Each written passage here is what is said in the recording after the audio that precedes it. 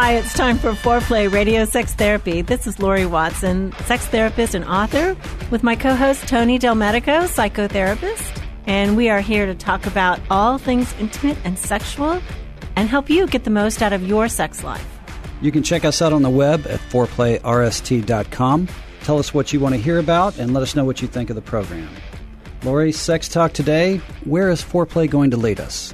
Tony, today we're going to talk about how to be turned down without being wounded. Ouch. My poor ego is already bruised just thinking about this topic. Saying no without wounding your partner. Yeah, sounds like it's a difficult one. What do we do when our partner asks us for sex and we're not in the mood? I'm thinking about how it was when we were dating versus now that we're married or now that we've been together for 5 or 10 years. Somehow something shifts. It seems like the rejections when we're dating don't cut as deeply, I don't think, somehow. Are there rejections when we're dating? Are there any? When did they occur? I mean, usually not as much, right? It does seem when we're dating, I think that we're in perfect sync with each other in terms of our desire matches our partner's desire, and boom, they ask, we want, they want. It's very great. Well, yeah, and I think the whole dance is a look toward the sunny side. So even if there is, I'm tired, let's go on to bed, it doesn't sink in as deeply. And I think in previous episodes we've talked about some of the harder parts of our partners that we start to come face to face with. And so when we're rejected, I think it may be part of that shadow stuff again creeping into the relationship. So sure. I mean, the ways that our families maybe didn't meet our needs suddenly crops up as more monstrous in our head. We kind of see through our partner's face back to the ghosts of the past, and we think, oh, here it comes again. Somebody who doesn't care about my needs, who isn't going to meet my needs. I think the other thing about a sexual rejection is there's a fantasy that our partner will be sexual when we are sexual, feel that. And it's kind of the fantasy that we have as children. Our mother will meet our needs without being asked, that she just knows what they are. And so when we're feeling horny or feeling desire and our partner feels suddenly different, it's this shock to our system. Like, what's going on? And it feels really bad. And then if they say no, or if they don't say no, yes, if they don't say no tactfully, it can hurt our feelings and it can remind us of our needs not met and sort of start that whole downward cycle. No, I would agree. And I think you're touching on not just with respect to intimacy, but I think in general, the more time you spend with your partner, the more you think you can read the other person's mind, or the more you're thinking they should be able to read yours. And so, the wish. I think the reality is that we learn how different they are. My husband likes to say, one day I went to bed and I woke up with the alien. I mean, just who I was so different than he had imagined. I mean, we really are not the same people. And I think when we're dating, we like to pretend we're the same people, that we're just so alike, and we're so alike in our tastes and our values. And then suddenly we realize, no, this person has a whole separate world. They feel differently. And especially in sex, it can be so different. No, I would agree. And I think we're touching on something here just with the topic, how to say no without wounding. And we've talked in the past about the walls or the defenses that couples put up between themselves. And it's my opinion, in working with the men and the couples that come into my consulting room, that the base of the wall oftentimes is built in repeated refusals to open to your partner. Yeah, the rejection. That their partner is rejecting them. Yeah, and I think when you receive that rejection, I mean, you have to do a whole lot of self-talk just to get through the wounding part of it and put it past you to put yourself out there for another ask. And so with each rejection, I think, is another layer of bedrock in that wall.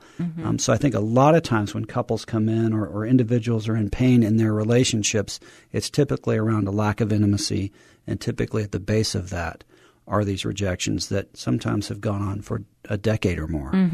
And I do think that men bear the brunt of rejection because they're the ones more willing often to initiate sex. And I think it's something so important to take note of if you're a female and you don't initiate very much, that initiation is an act of vulnerability, right? I mean, asking for sex and getting the whole balls rolling is really a tough act in terms of giving ourselves and exposing ourselves to our partner.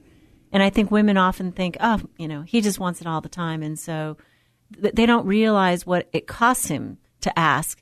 And so they don't count their rejections as potentially wounding him. Right. I would agree. And stereotypically, I think that's true. But coming to giving a voice to the men that I work with who come in who have a lower libido than their partners, for example. I have a number of men that come in and say, my partner wants to have sex almost every day.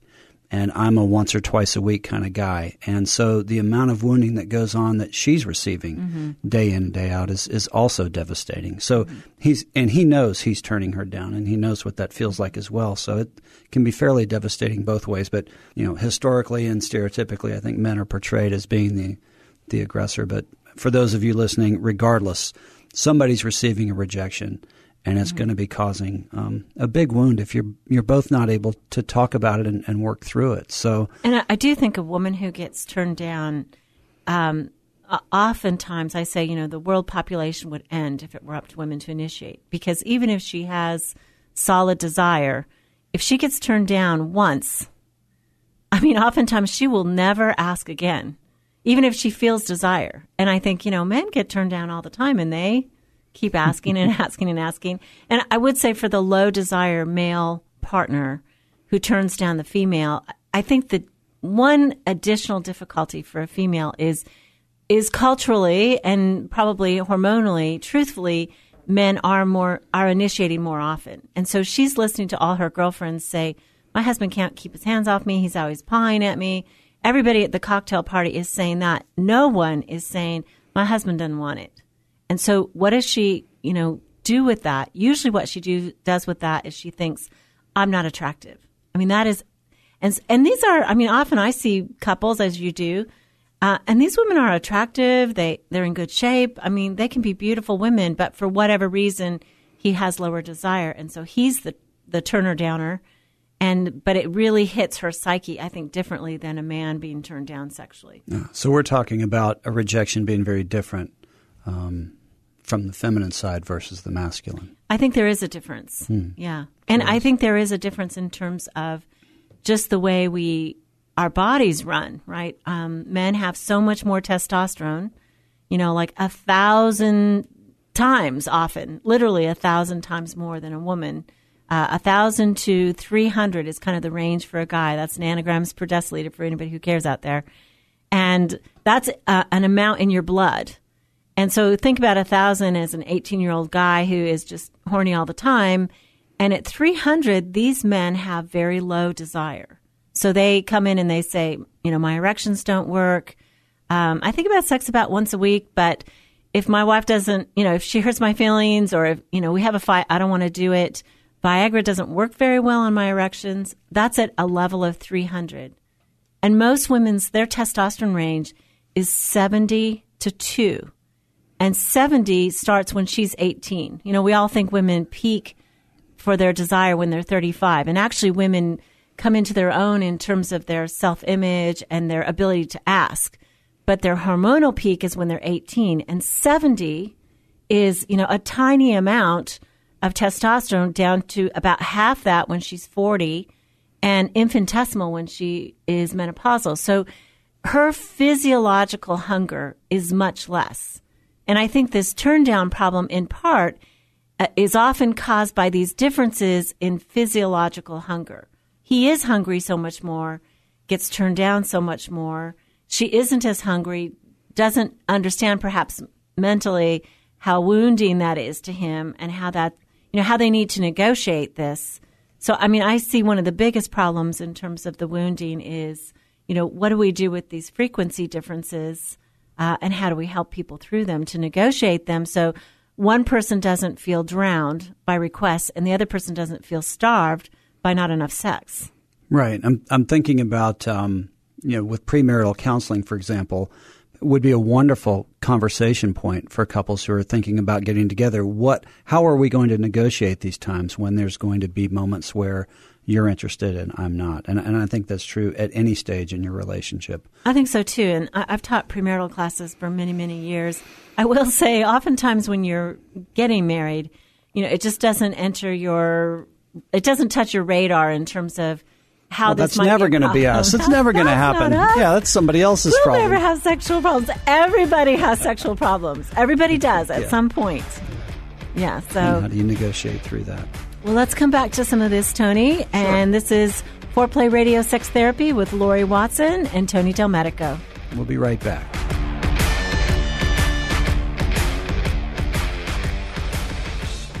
Wanting sex again.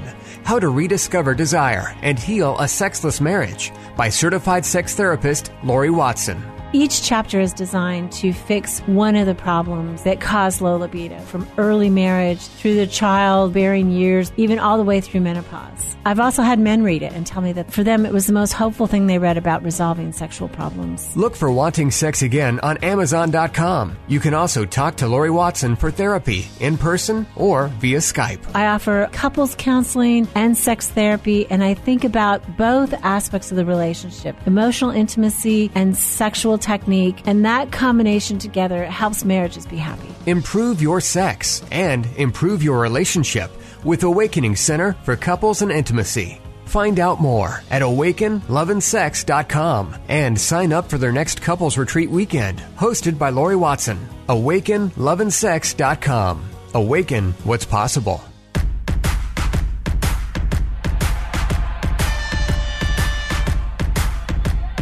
Welcome back to Foreplay. I'm psychotherapist Tony Del Medico, and I'm here with my co-host Lori Watson. Today we're talking about how to say no to your partner without wounding. And Lori, in the first half of the show, we spent a considerable amount of time eventually getting to the place where saying no is a very normal and natural part of the relationship over time. And I think for couples, learning how to say no without wounding is very important.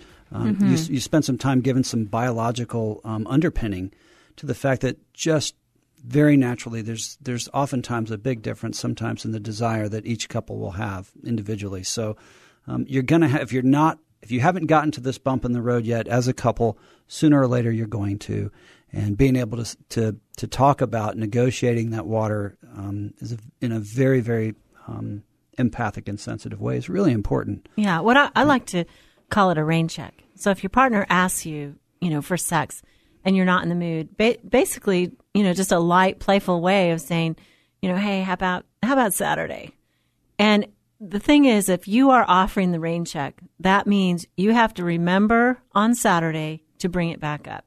If you offer the rain check, it is your job, it is your responsibility to remember that you offered that and bring it back up on the day that you said that you would and have sex. Or, if you're deathly ill or something, then you renegotiate.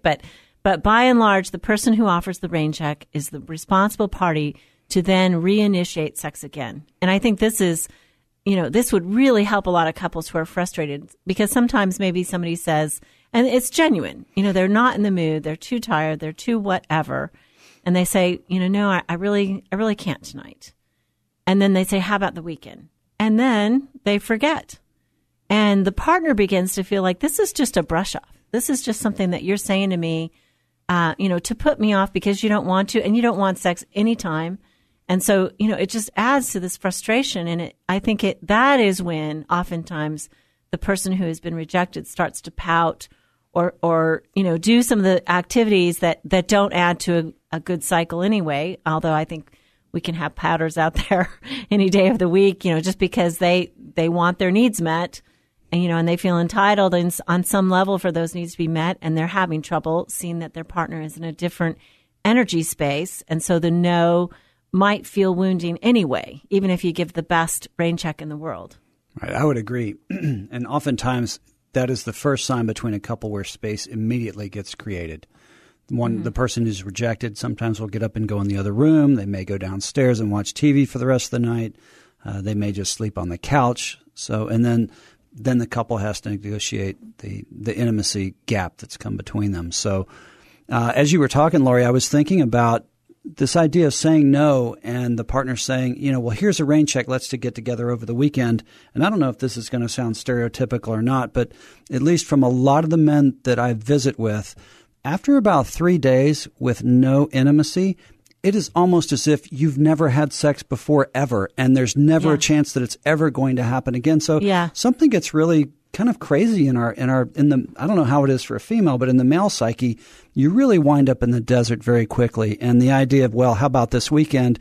You might as well say, how about 2017? If it's Monday. Yeah, right. If it's Thursday, it seems like okay, forever. that's tomorrow. Yeah, but exactly. If it's Monday, it's forever. Or how about Friday night at 9:30 after the kids are asleep? Right. Just give me something, put a pot of gold under the rainbow instead of saying, well, maybe a rainbow will come and maybe there'll be some gold there, maybe not. But I know. Trust me, I'm good for it. And Tony, I think what you're saying is so important. There is something about this window of 3 days that seems to be like a male window in terms of, they're starving. And if a meal isn't coming in 3 days, they get a little frantic and a little crazy. Yeah. I do think that in busy couples, sometimes it's not quite enough, but even twice a week would be so much better. And that's like one quickie and, one longie. Yeah, I think it's a wonderful recipe. That's like Tuesday and Saturday. Yeah. Something to keep us in the game. Yeah, exactly. Yeah, and I think most couples that I talk to, and most men individually, they all laugh and say, yeah, I want sex every day. Some of them do. Sure. Male and female. But at the end, after the laughing dies down, they say, well, 2 or 3 times a week, 3 or 4 on a great week and 1 or 2 on a down week. But on average, I think that 2 to 3 a week is I think, by and large, where most people have a thermostat set for mental health. Right. Anyway. And I think, though, that if you're dealing with a partner, usually a female partner, who has lower desire, and you say 2 or 3 times a week, she's going to feel a little swamped by that. Like, oh, my gosh, I do not have time for this. That feels like I'm going to have to work up too much energy, because frequently a sexual pursuer becomes very sensitized to rejection and often has a very high sort of level of what their expectation is going to happen. So if you're a sexual pursuer, in part, and you need sex more frequently, maybe you got to settle for less intense times in between. I think quickies are wonderful, especially if the woman uses a vibrator. That way she can kind of electronically catch up with his natural hormonal, ability to have, quick arousal and quick orgasm. Or maybe she doesn't want that. And I think if you are a sexual pursuer and your wife perhaps says, I'm glad to make love to you tonight, honey. It's great, but I'm not hungry. You have to believe that. You have to accept the gift of love. Love is a great motivator for sex. Many times men particularly tell me, but I want her to want it. It's like, okay, but she's not a male. She doesn't have as much testosterone. She probably does want it. She just doesn't want it as frequently. And so can you accept her gift of love that says, really, it's not my night, but, I'm glad to wrap my arms and legs around you and, feel good with you, because she often feels that as intimacy and closeness, but it's not her night to necessarily do the focus that she needs to do to reach orgasm. I see what you're saying. And we've talked in other shows about this pursuer distancer model. And I was wondering, in thinking about the men I've worked with over time, I'm not sure any man who's come in who's been having sex 3 times a week has demanded more. Yeah, I don't ever it's like have scratching men our come bellies. in We tend to be fairly happy after a little while. I don't ever have men come in that have had sex 3 times a week. Right, but the ones that aren't having any sex begin this really hot pursuit. Sure. So I'm really curious to know what comes first, the chicken or the egg here. So if she withdraws or if he starts too much. Or once it's off her. the table, then he starts to get into a frantic pace and starts pursuing all of a sudden. I want more sex. I want more sex. And in reality, if he's getting it 3 times a week, he's a happy camper by and large. And then there are weeks there are 1 or 2 times. He knows there's a nice pattern here of trust and gift and regifting. I think when it is a good pattern, there is a relaxation. Maybe he says, I want it every day. But when he realizes that, they have found their way through and there's a frequency that is decent, he starts to relax. And I would say couples often come in saying that same thing. She's the chicken or he's the egg. And they want to figure out who started it. And Lori, we're paying you to tell us, is it him or is it me? Ching, ching. You go ahead and spend 3 sessions on that one. Yeah. But it's like, to me, I would say the issue is, how do we resolve this?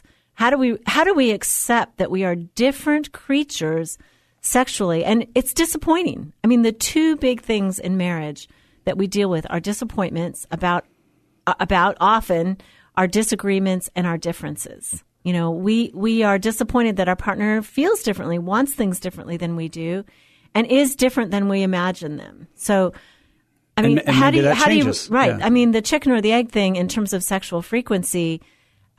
First of all, I mean, somebody asked me once, well, doesn't it come down to that I'm going to have a sex a lot more often than I really want to, and he's going to get sex a lot less than he does? And I said, technically, yes, it comes down to that. But the heart of the matter that really resolves it is a deeper empathic understanding. There's a meta layer between couples that if we can get them to that place, they can resolve that problem for eternity. Because, if you really understand how deeply your partner feels sexuality as love, that that frantic thing that you talked about in men, it's not just, I don't believe it's just about scratching the itch. I also believe it's about belonging, right? Feeling connected to their partner.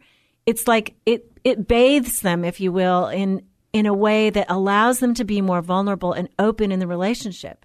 And for women, oftentimes, not all the time, and we work with the other case as well, but oftentimes she needs to be bathed essentially first in emotional connection before she wants to open up sexually. And there's always this, you go first.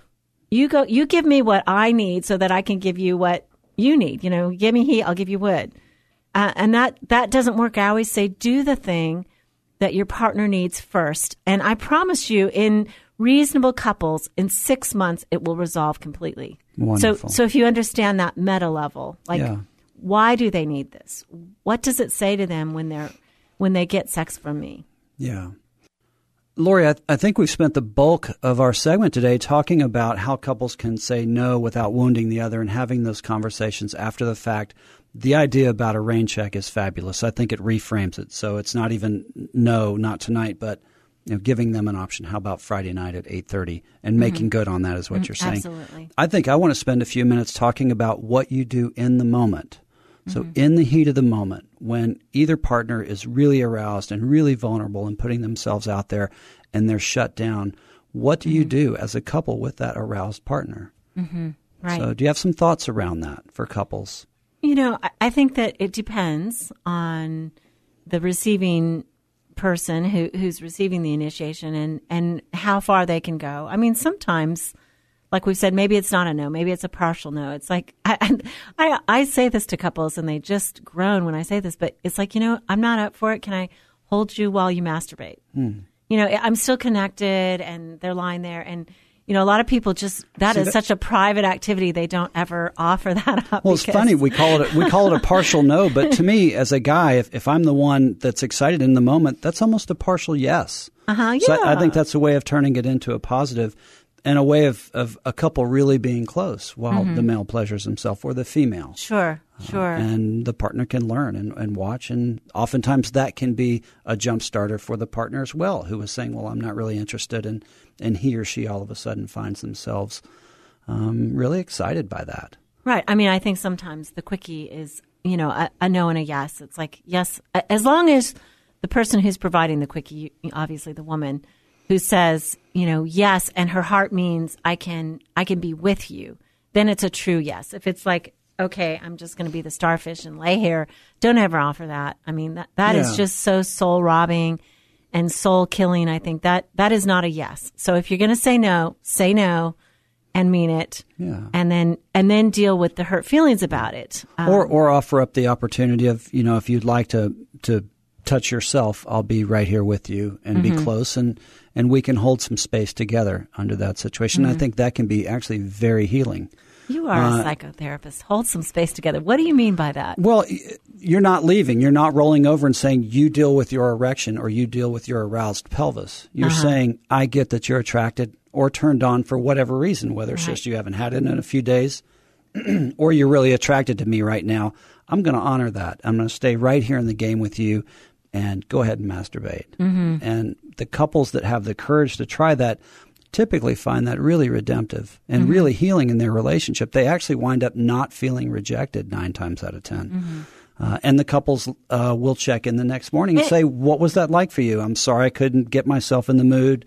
I appreciate you working through this. And the man's got his relief or she's got her relief. And, the couple stays to it. And there is no wounding in that, I don't think. The no is okay. It's tolerable. It's a partial yes for the couple. So I like it.